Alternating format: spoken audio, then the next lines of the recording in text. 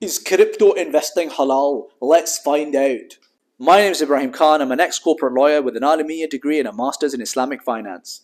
In principle, our humble view is that crypto is permissible because it is a digital asset. However, there are types of cryptocurrencies and types of investment in crypto that could be potentially problematic. So, for example, if you're buying a coin that is used to invest in the adult economy, that would be problematic. If you are investing in a project that deals in interest, again, that would be problematic. However, there are many projects that are legitimate. They're doing useful things. They're using staking and yield farming strategies that you can invest in that are perfectly fine. Make sure that you check out our list of halal cryptocurrencies and always check with a scholar if you're in any doubt.